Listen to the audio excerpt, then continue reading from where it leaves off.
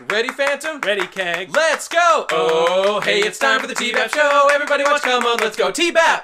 Hello and welcome to this week's episode of TBBAP. Two best brothers bitch about ponies. I'm Keg Standard. And I'm Phantom Horn. And this week's episode was the main attraction. Written by the main event, the big reigning kahuna, MVP, the big Lebowski, the central activity. Yeah, the central activity. It was written by the undisputed champ, as far as I'm concerned, for episodes, Amy Keating Rogers.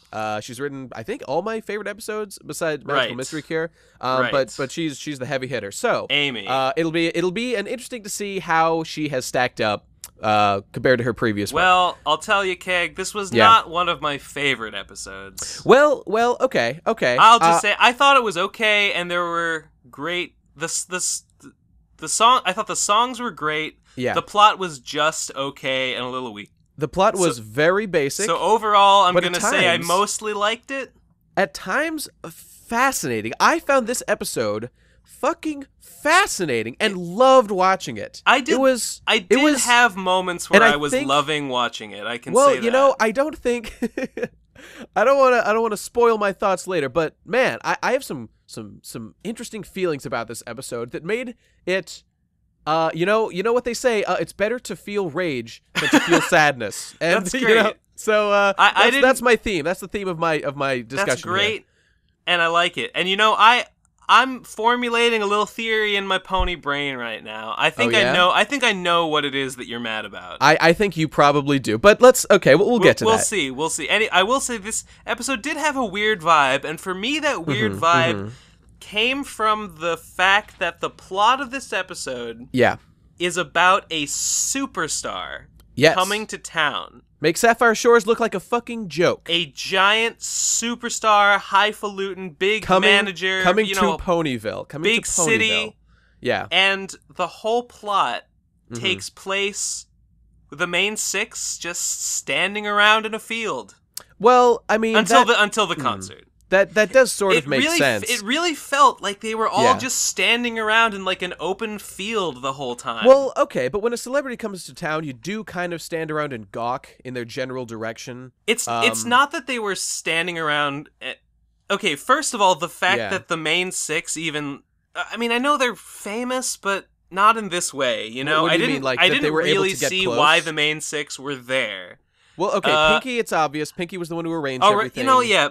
Actually, wait. What? That is obvious. I guess the only ones that had zero reason to be there were Fluttershy and Rainbow Dash, and they both had, like, no lines. I think Fluttershy literally had no lines. And I'm pretty sure Rainbow did too, but yeah, like, there was someone famous. It made sense to be in that vicinity, so, yeah. So that's fine. You're right. Yeah, good. But okay, good. That was not a problem for me. It didn't... Just the activities going on didn't feel very...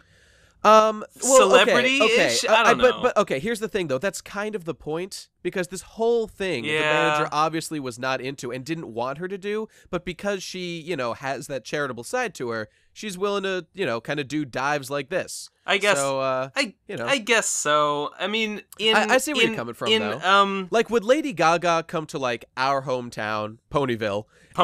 And put on a show? Well... maybe. I mean, as according you to saw this, in yes, this episode, that's exactly what she did. Right, because it's quite clear she is Lady Gaga in just every way. That's who she is. So there you go. Okay, so it was interesting. But like in Green Isn't Your Color, Fluttershy gets famous and becomes a celebrity and gets led around by the nose by a big highfalutin city rich manager type, and that one really had a sense of I'm saying like that one really had a sense of like high society and celebrity that this one did not at all. Oh, I don't know about that. I mean, look at her entrance and the way everyone fawns over her. Her entrance was great, and her performances were great.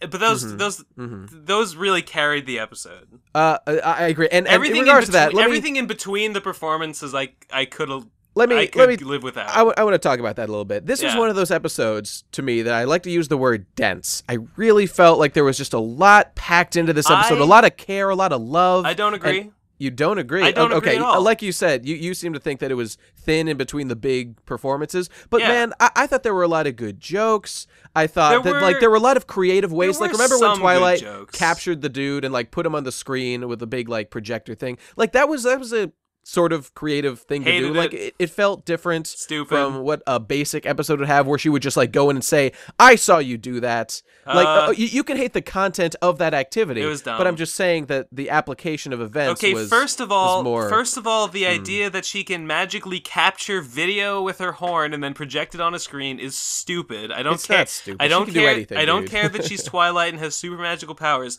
That is so specifically a modern technology application. Now hang on magic, right there, because I loved it. during the concert when Lady Gaga which stop I want to say it when she was singing and the unicorn blasted her voice to do auto-tune on her voice. That was sick. I loved that. That was rad. That was awesome. Yes. Because by the way, it was funny and creative. I just really need to say how great that, especially the first concert was. It was my favorite moment of animation probably in the entire series. It was so good, and I loved it. Under it was rad. most circumstances, yeah.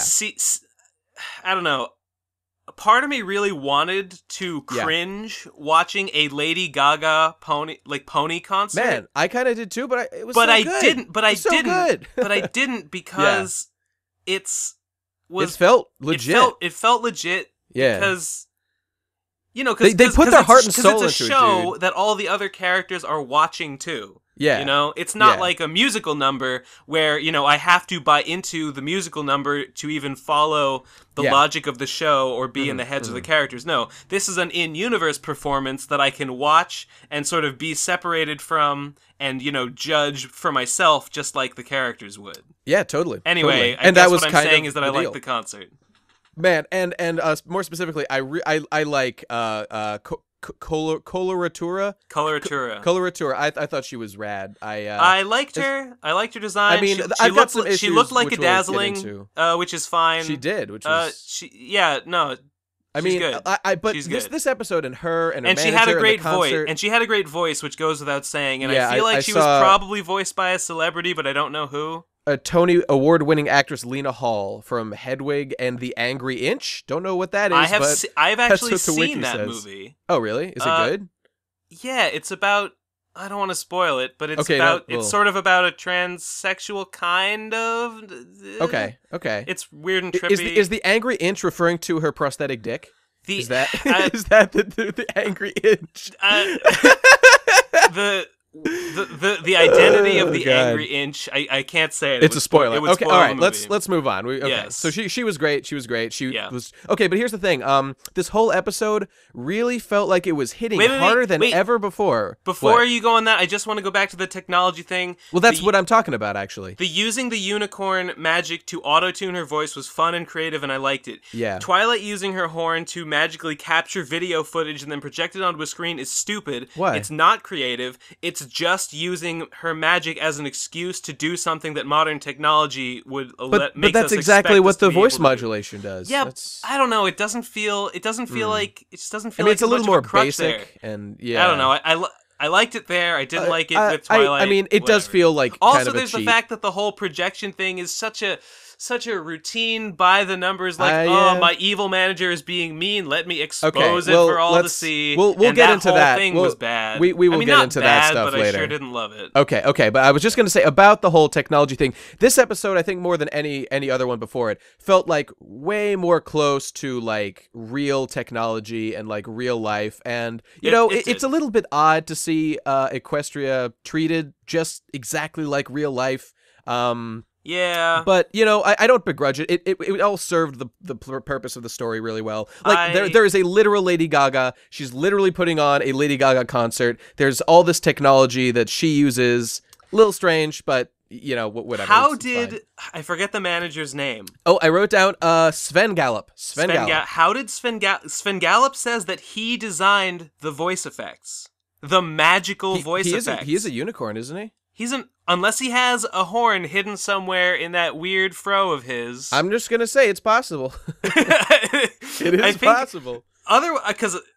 Well, you don't see the horn. If he's an Earth pony, it's hard to believe. However, if so, while I'm disgusted with his Earth pony heritage, I admire his attempt to rise above his station through a study of the magical arts. I must applaud him. Gotta respect also, Sven Gallop. Yeah. Now, he's a pretty bad guy. He's a total jerk. Here's where we're gonna get into the shit. But can we before we go into him, can we just talk about AJ for just a bit? Sure. Yeah. Because let's save that if you like. Yeah, I was really surprised that this was an AJ episode, and I'm just gonna say it. I think this was like it kind of was an AJ episode. Biggestest. Okay, it was again. She was there to facilitate someone else to have an epiphany or like to realize something. That's her role. AJ like it always was is. A support character, and like most of her She episodes, did not change at all. She learned nothing. She didn't learn anything. Yeah, that's the thing. But you know, it was cool to have to go into her backstory. I don't quite follow. It just the best. It'll never get old. No. Yeah, and like we saw her at camp. That was cool. She played guitar. You know, we don't get a lot of that, and it was cool. You know, and to see her like kind of as the juxtaposed against like a Lady Gaga dude. You know, it was cool. I liked it. It wasn't bad. It wasn't bad. Yeah, it was a fine premise. It was kind of. But the episode really wasn't about her, like you said. Okay, I know that she's her old friend, so it makes sense for her to be interacting with her. Mm-hmm. Fair enough. Just the fact that this whole thing takes place in a setting where such a common pony can just... The fact that AJ is able to just sort of walk up to Lady Gaga or Coloratura in like the middle of rehearsal and be like, "Hey, can I have a word with you about your manager?"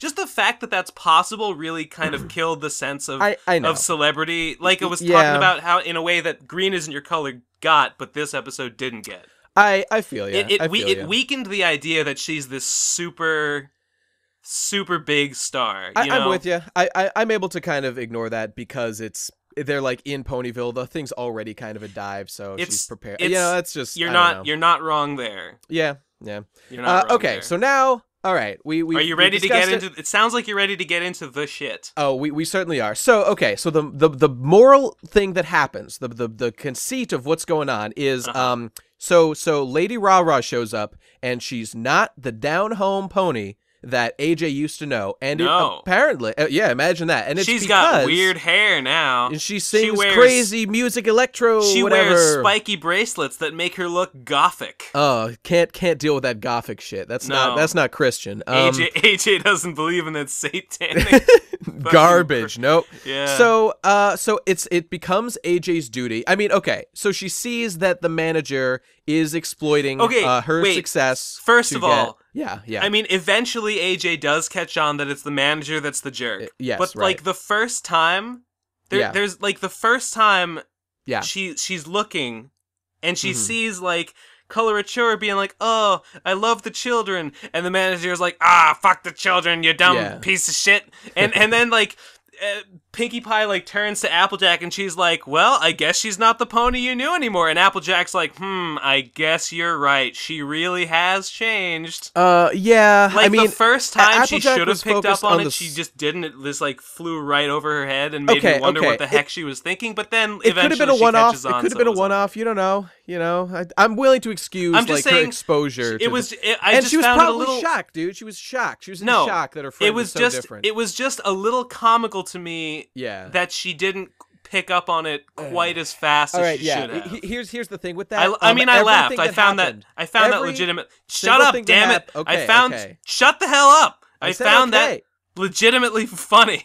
I'm trying to compliment Amy Keating Rogers here. You're trying to that sounds like a criticism that AJ was like she should have noticed and didn't, just to allow the plot to develop. Yes, but it was funny and it heightened my enjoyment. Well, okay, but here's my issue with that same thing is just I knew exactly what was going to happen and nothing deviated from that in the slightest. In the plot, you mean? Yeah. That's true. Yes. And that wasn't a good thing. It's kind of like the one where Rainbow gets accused of whatever, the Detective Rarity one. Yeah. And the last episode, whatever Rarity it was, takes I've Cold already, Hatton. the last episode, I've already forgotten what it was called because Rarity investigates. Rarity investigates. No, last episode. Pinky Pride. I don't know.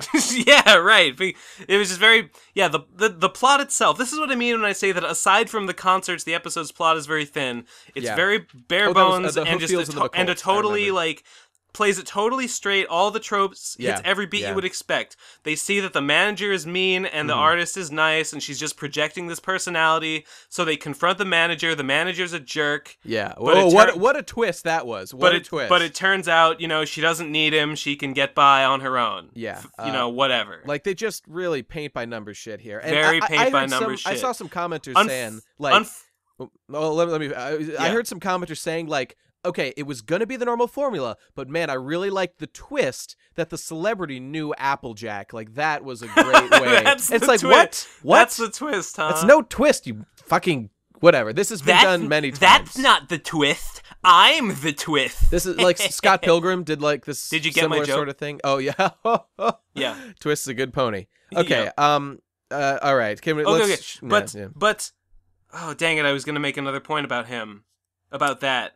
I've got things to say about him. So perhaps we'll get into it. Okay, so it's just at the end. Oh no, I was gonna say. Yeah, okay. Unfortunately, it's starting to feel like a theme this season of episodes that just don't have any twists to them and play themselves out in like a way too predictable a manner. And the fact that this is an Amy Keating Rogers episode is disheartening. I expected a lot. I expected more from her on the story front. But hey, what can you do? I mean, I guess Pinky Pride wasn't particularly variation from the formula. It was everything else that made that episode great. I don't know. I wouldn't call it predictable exactly. Well, I mean, no need to go into it. I wasn't expecting some revelation from Cheese that he wasn't always a party pony. That's fair. That is fair, and that was kind of what made the episode so great. Now that I think it's not like it was a shock, but I wouldn't say I saw it coming either. Okay, well, in any case, we can agree this episode was lacking in that department. Yes. So it's just by the end, Lady Rah-Rah realizes, like, you know what? I don't need all this glitz and glamour. I'm just going to be a down-home bitch like Applejack and make the kind of music, I guess, that I always wanted to. And she does that, and everyone loves it. She looked at her cutie mark and said, "Hey, I was wrong. What this really means is I was supposed to be a starfruit farmer. That's right. I'm gonna take up the hayseed lifestyle. Gonna move in with Applejack and corporatize that shit. I'm gonna move in with Applejack and make sweet love. Yeah. And when she shouts my name, Rah-Rah, she'll be thinking of Rarity. Oh man, can we touch on the fact that Rah-Rah is what people call Rarity? Hey, you're right. I forgot about that. A weird nickname. Isn't that's like a brony name though? Isn't that like Brony's already nicknamed Rarity Rah-Rah. So having this other, white pony with purple hair come in, who by the way is pretty much superior to Rarity in every way, and be called Rah-Rah was a little. Yeah. I wouldn't call it confusing. Yeah. But I was confused. I was deeply confused. Yeah. You know what? I'm glad that Rarity wasn't brought in to be the costume designer for like no reason because she was was already a celebrity. Wait, she was? Well, in like the last scene, she's doing. Oh no! After the dude. Oh, after she changes or whatever? After Horse Gallop gets sent away, Rarity is doing her makeup. But that makes sense because now she's a solo act. So no, that's totally legit. I didn't even notice that, but okay, pretty that's good. Cool. Pretty good, Amy. Yeah, that's good. Okay. It's time to get into the serious Finally, business here. The shit. Okay. Now, here is the deal. Lady Rah-Rah here has this epiphany where she's going to be herself, whatever. But here's the thing. She didn't get to be a superstar by playing solo piano acts on a stage in a dress with a band behind a curtain or whatever. She got to be famous by being Lady Rah-Rah, by being Countess Coloratura. Yeah. This manager, when she's like, I don't need you, and he's like, yes, you do. Yes, you do. Yes, you do need him. And if in fact you're able to go on and cast him aside because you don't agree with his morals or whatever, which I think are actually fine, which we can talk about later. That is only because you are now so famous through his work that you now have the luxury to reinvent yourself and to just be like, you know what? I'm pulling a reverse Miley Cyrus. I'm going from crazy to normal dude, and everyone is gonna eat it up because they like to see people more become like relatable, become more, I don't know, normal, like whatever. Like it's an angle that she's taken out that just so happens to be in tune with herself. So I don't buy for a fucking second that if she had always done this, she would be equally famous. She now has the luxury of benefiting from Sven Gallup's hard work, and like she does not own the Lady Rah-Rah image as far as I'm concerned. That's a joint venture. And to just say, this is mine now, I'm taking a new direction, get the fuck out of here, I don't know you shit, I think is not only dishonest, is vastly ignorant of the way that she was able to get where she is. And for that reason, for all those reasons, and for even more, completely disagree with a lot of the ending resolution stuff. What do you think? I agree. Good. You're totally right. Yeah. Fuck this guy. I mean, the guy's a jerk. The guy's a total jerk. But I mean, the one thing that I did like about him and that I did appreciate is that he is portrayed as being good at his job. They say over and over, he's a real hard worker, dude. He works hard. He gets it done. He is a hard worker. And look at the he's results. Good at what he does. He made him the biggest star in the world. So. And I mean, yeah, and you're right. He did do that through this image. And I mean, let's be honest. Which was cooler, the first concert or the second one? I mean, it's obviously the first by a million miles. A million. Yeah. I mean, the second one was fine. The song was nice. But that's the thing.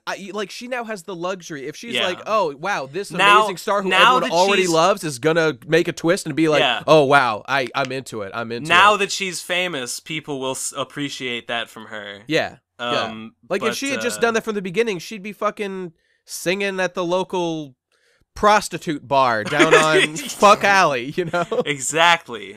Where we all get our start. That's right. I'll be playing there from 6 to 10 tonight, so everybody stop by Prostitute Bar on Whore Alley. I mean, she could always get a new manager that was also good at doing that stuff. Because really, I really like that first concert. I thought it was cool. Dude, it was so good. It was so good.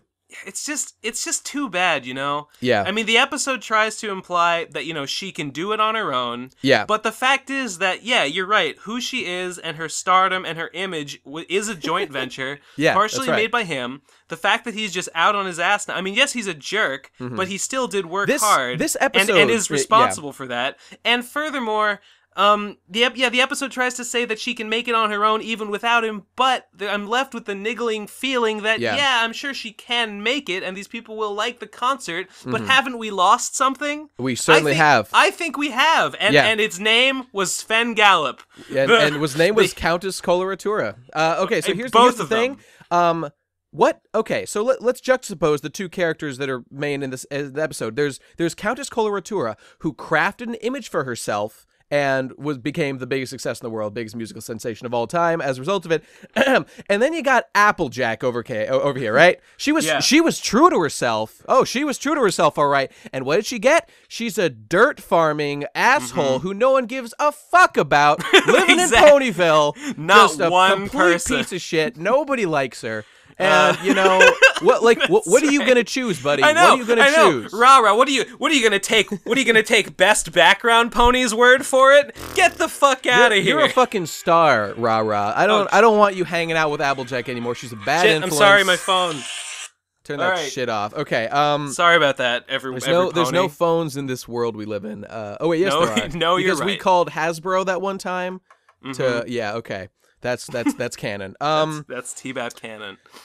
Jesus. Sorry, what else we saying? got here? Okay. I got. It makes me think. Yeah. The whole thing about losing Sven Gallup and the fact that she's going to, you know, quote unquote, be herself, whatever that means. Yeah. It makes me think about art and about collaboration in art. You know, because totally. while she's the star, she's the star of her show. Yeah. Here's the thing. As we can see in the final concert, like, it wasn't just her own. Sven Gallup was doing all the things that made her show what it was. Right. And so Without Yeah, those, I mean, there's something lost, like you said. Even though his name wasn't famously attached to it, like he said, he invented the Countess thing. He invented Countess Coloratura. So and like, you know, and is what's on offer now that she's a solo act, is that more valuable because it's more pure, or is there value in the collaboration and contributions of others, and does she deserve to, you know, does she deserve what she's got when Sven Gallup was so instrumental in making it happen? And I feel exactly like right. I feel like I'm treading water now, and I'm saying what you've already said. Yeah, but it is a lot of food for thought.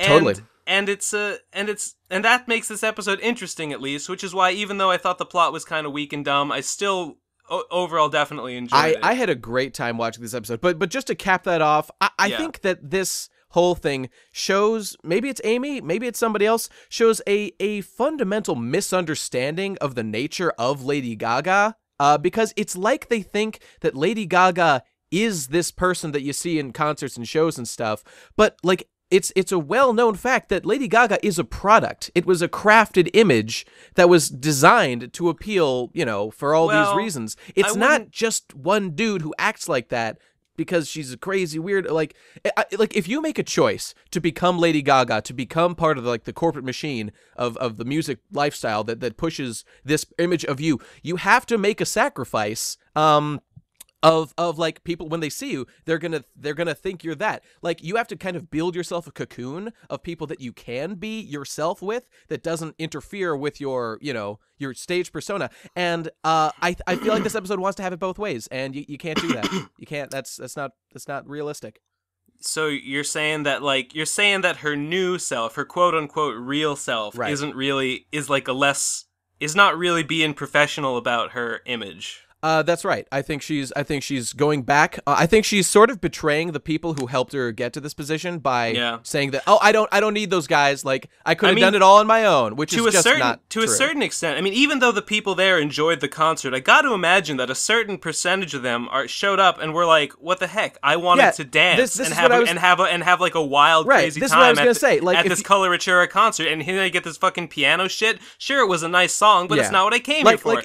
When the lady comes to Rarity and is like, "Hey, I wanted that badass dress that I saw, just like all the other dresses," and she changes it up and puts those different gems on it. Exactly. She's like, "This isn't what I came for. It's not what I paid for." These rah-rah people would show up and be like, "Hey, this concert was nice and all, nice piano, whatever. It's not what I wanted." Exactly. If you go to a Lady Gaga concert, double standard. Exactly. If Lady Gaga sits down, play like happened in this episode, she plays one piano song. That's it. It's like a new song that she just wrote. That's her like true self. And she doesn't play anything else, you're going to be like, what the fuck was that? If she doesn't play Telephone, she doesn't play Applause, she doesn't play Swine, she doesn't play Donatella, like, you're like, what the fuck? This is not what I signed up for. No one's going to give a shit about your new project. I mean, how many times do you go to a concert and they play their new songs? You don't give a shit. You want to hear the stuff that is on the radio that everybody loves. And she's like, no, that's not me anymore. Like, you can do that. That's fine. But that's not what people came to see. That's not. I mean, you'll have a certain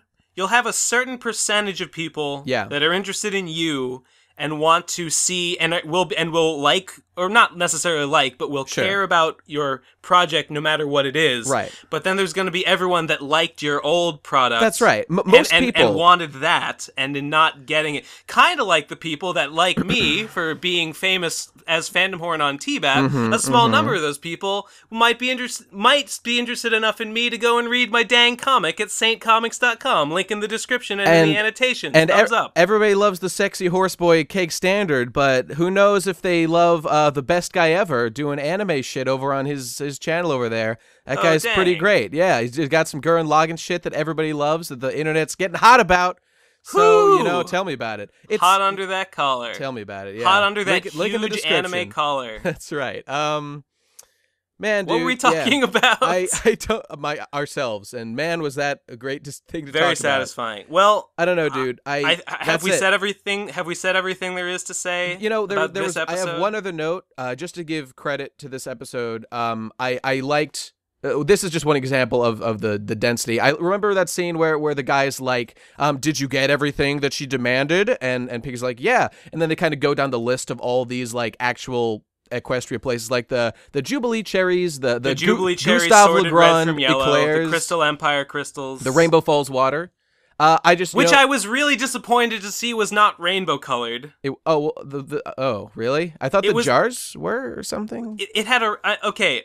I only saw it for a second, but I think it was regular water just with a rainbow. Well, that's label retarded. on You it. can see that the ocean, like that river or whatever, is a rainbow. So what? I mean, maybe that rainbow stuff is. I mean, that rainbow stuff is maybe not water. Maybe it's actual rainbow. Oh, maybe that's a layer of of toxin on the top of the river that just floats. You know, yeah, like scum. It's irradiated by the sun, which is a ball of Plasma? sorcery that that right. Celestia made to deceive us all. Yes. And if you shoot Celestia, if you go to Canterlot yes. and defeat her 2 golden champions and shoot Celestia, She'll be merely an illusion projected by Luna.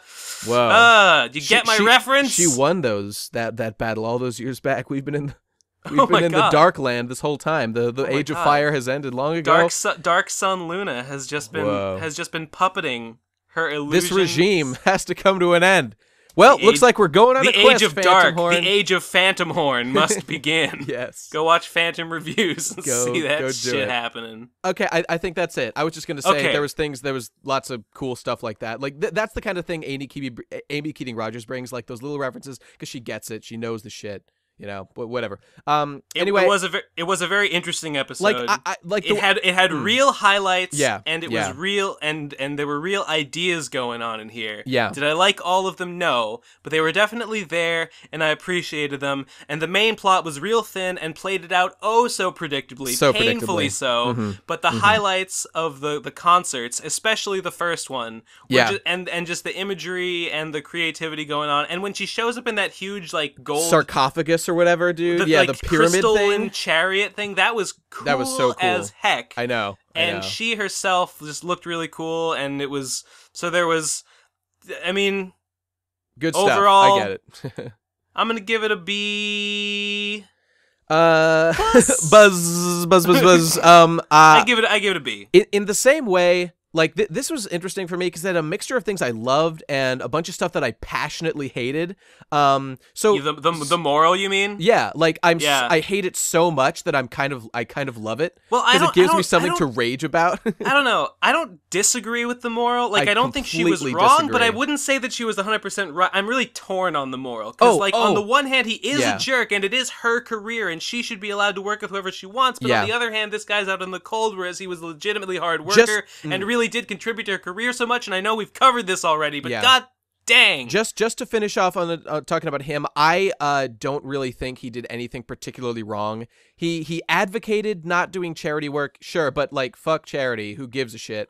It was still up to her. Yeah, and the only thing he didn't actually do anything. He only threatened to cancel the concert, which I don't think he actually could have done. That's exactly what I was going to say. I think it was just a threat, and it's kind of scummy to do that. But he wasn't. Yeah, he was just being a jerk. He just got fired for being a jerk, basically. Right. It's like, Is that fair? Well, maybe. I don't know. Yeah. Whatever. We've made our positions clear on this. I think he'll be missed. Man, no more Lady Rara. She's done. I hope Sven Gallop goes and gets hired by Sapphire Shores, and she becomes the new number one. Dude, that's the thing. I see her stock value or whatever plummeting after this change. Like, she went back to her roots. Nobody gives a shit. Her career's gonna take a hit. There's no doubt about that. Some of the people who are the best are kind of jerks. You're gonna have to learn to deal with it, folks. I give this episode in the same way that I give The Room like a 10 out of 10. I give this episode like a 9 out of 10 just because I had such a great time watching it and raging and then like loving the visuals. I can imagine you sitting at your computer fuming, just like flailing your arms and screaming, "What? How could you? Blaming my Sven Gallop, he made you who you are." That's right. This man made this woman who she was. It's an age-old tale, and we saw the man get shit on again this episode. She needs to respect men's rights, folks. Men's rights. She needs to respect men's rights. That's right. That's it, folks. That's the real moral. Yep, that's right. All right. So a B and a 9 out of 10. Yeah, I guess that's an A. So pretty good overall. A pretty good time was had by all. Yep. So that brings us to a close. Now, before we go, I want to remind everyone who hasn't seen, last week I announced my dang webcomic came out, The Vapors. It's on saintcomics.com, SAINTCOMIX, and link in the description and in the annotations. Please go read it. If you do, I love you. If not, I hate you. And as always, we've got our patrons here pledging us, keeping us going. Thank you, Megan Hannafin, Christopher Roberts, Matthew Chapdelaine of MetaversalComics.com. Go check it out. Noah Troutman, Crack, Michael Anarelli, Brian Dagame, Brian Dagame. Hate da player, not da game. Yeah, right. Thanks, Brian. Nell Bells. Hails bells. Wilford Brimley's Boner from Cocoon. Okay. Not a movie I'm familiar with. That's the little known porn he did, I think. Is that a fact? Oh, yeah. Well, it's not little known anymore. Nothing about that thing was not now that little to TBAP begin has with. blown the lid wide open. Yep. Justin Butler, Jacob Bielski, Reverse Spectrum, Indigovation, Little Tinker, Justin Adams, J Time, Angela Durand, and Paul Toussaint. Thank you all so much. We appreciate it. And one more shout out to a big old fan of ours, Hayden Suter. Hayden Suter? I don't know. Who bought a shirt. He bought my shirt. Not a Phantom Horn shirt, but a Unicorn Power shirt. So he's going to be walking around town looking just power. like me. Yeah. Looking just like me and being a the handsome coolest boy kid. about town, indeed. A handsome boy about town is just what I am, and it's just what you're going to be, Hayden. And you could be too if you bought a Unicorn Power shirt. Yes, viewer. even you, even fat, slovenly you, could have look the a little svelte cool. physique that's if you buy a size too small and cram yourself into that thing. Just like me. Hey, have you seen these? They're like compression shirts that make fat people look muscular. I don't believe that. Yeah, I don't believe it either. Is that what you wear? Is that your secret? I wear a full body suit that covers everything, including my face. It's all a fugazi, folks. It's all been a lie. I've been duping you all along. Okay, that's it, guys. Thanks for watching. You've been exposed to all our lies. We have such a great time on this show, Keg. Such a good time, Phantom. And I hope you enjoyed it too, viewer. And hey, guess what? Next week, season finale. Oh my God, I'm not ready, man. I'm not ready to let go. I'm not ready to let go of that sweet Patreon bucks. No, that's not what I meant, but it's true. It's not what I meant, but it's true. It is true. We've said. All right, thanks for watching, guys. Give us more bits and kibbles, and we'll see you next time. Bye-bye. See you next time. Season finale, Keg and Phantom, 1,000 years. Bye-bye. 1,000 years. Bye-bye.